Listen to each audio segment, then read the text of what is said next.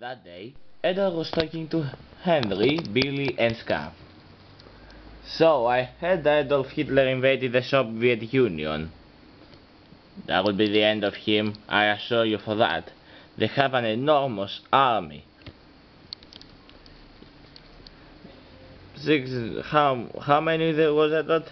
I don't know, well, more than 6 million, I presume. Yes, that may be, said a workman. But don't forget that Stalin imprisoned all his best officers, so I presume the Soviet Union will fall until November, maybe December. That's the last thing we need. I wish the United States would join the war. We wish that too, Edward. But I'm not so sure they will join a conflict that doesn't interest them. To be fair though, we wouldn't either. Yeah, that's true. But don't worry lads, I'm sure they will join. Join one day, with Japan doing what Japan does.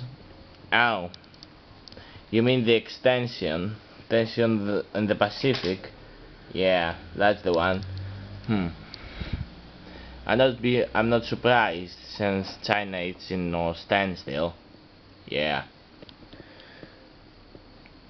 Well, anyway, you're heading off the ammunition trains today, Billy? Yes. But yes, we're going right now, to be honest. And when the guard blew his whistle, the train set off. Have a bad feeling about this train, Henry. Why is that, Edward? I don't know, I just think something will happen to it. Relax, the ammunition trains can be running for a year without problems. It will be fine. I guess so.